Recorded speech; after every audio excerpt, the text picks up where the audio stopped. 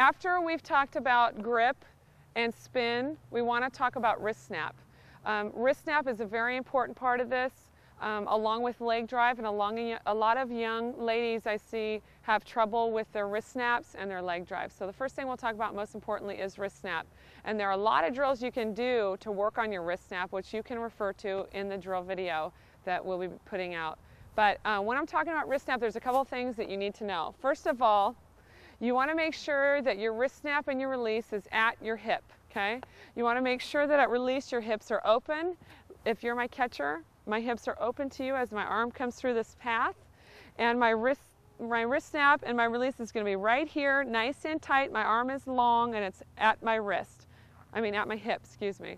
My wrist snap is going to be full, so meaning I'm going to be all the way bent back. As I come in here, I'm going to snap all the way through, okay? And the ball is going to be peeling off of my fingertips, and then I'm going to finish, okay? So you want to have a good wrist snap right here at the hip, okay? And it wants to be tight. And you want to, as a pitcher, it's important that we remember that there's a power line, and my power line is going to run right from the middle of the mound, and I can show you, okay? Here's my mound right here, and the power line is going to run right through the middle of the mound all the way to my catcher. And I want to make sure that I stay on that line. I think a lot of pitchers have a tendency to get sloppy, and they do not stay on their lines, and their steps get off, which knocks their whole body off, so that's important when we're talking about the pitch, okay? So when I'm doing anything with the wrist snap and talking about release, which is at the hip, I want to be on my power line, which is running all the way through to my catcher, and I want to work nice and tight by the hip, and I want to work on getting a full snap as I'm close to my hip, okay?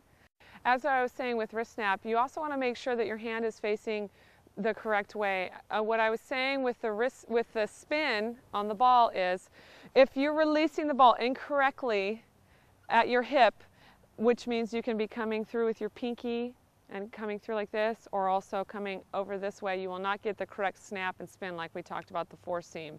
So you want to make sure that your wrist is almost like you have a laser through the palm of your hand, and you're driving that laser all the way through to your catcher. You want to make sure that your hand is in this position at release, and you get a full snap.